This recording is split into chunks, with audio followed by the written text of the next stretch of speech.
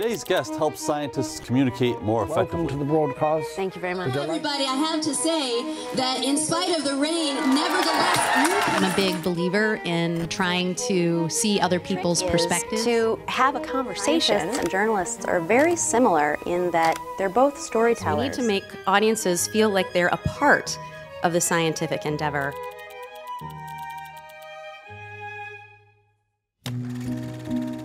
I grew up in a very rural part of northern Michigan.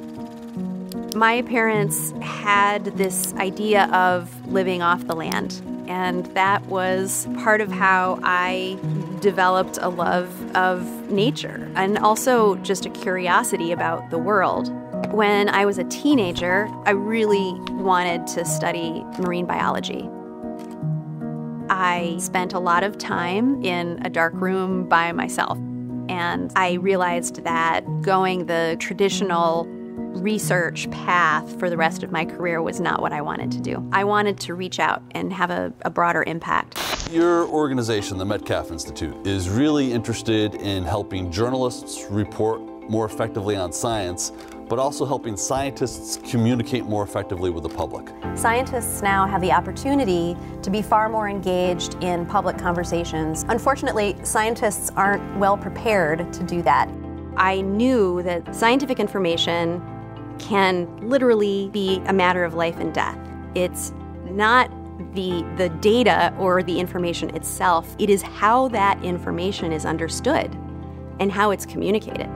And so the fundamental passion for me is facilitating equitable access to scientific information.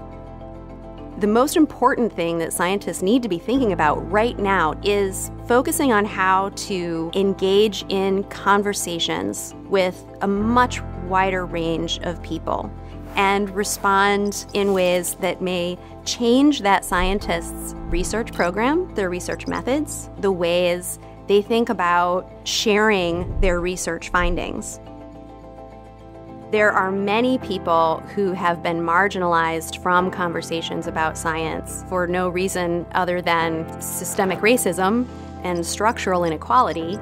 We want to bring together people who are doing truly inclusive and intersectional and equitable science communication to raise all of those voices, amplify those voices so that science and science communication are far richer.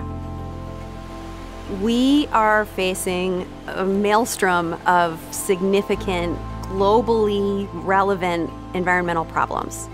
So we need to be sure that all of these voices are at the table and are thinking about identifying and solving problems.